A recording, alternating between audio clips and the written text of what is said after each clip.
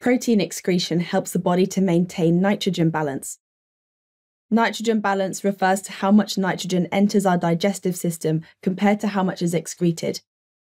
Eating protein increases nitrogen levels because protein contains a lot of nitrogen. Any excess protein is eventually broken down into urea, which is then excreted in the urine.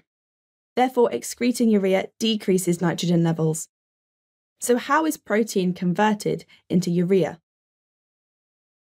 Proteins are broken down into their building blocks, amino acids. So proteins are made up of amino acids which have many functions in the body.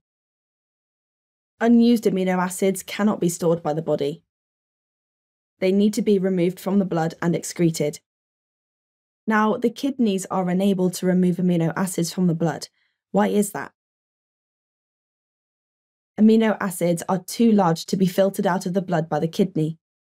During the process of creating urea, amino acids, which are too large, are broken down into smaller but toxic ammonia, which is then converted into urea.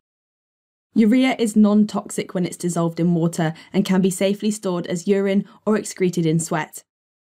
Unlike amino acids, urea is small enough to be filtered out of the blood and into our urine. Did you know that not all animals produce urea? If birds produced urea, they would have to carry an unacceptably heavy load of water to flush it from the body. Instead, they turn ammonia into even less toxic uric acid. Don't worry about memorizing that, it's just an interesting fact. So where in the body are amino acids broken down? The breakdown of amino acids happens in the liver. The liver is a large organ that sits on the right side of the abdomen next to the stomach. The breakdown of amino acids refers to converting them into ammonia and then into urea. Deamination is the breakdown of amino acids to ammonia. This word can break down to de, meaning to undo, and amination, coming from the root amino. So deamination is the undoing of amino acids. Thanks for watching. If you want to take your GCSE revision to the next level, head over to launchpadlearning.com and check out our smart learning platform that's been designed to get you top results in your exams.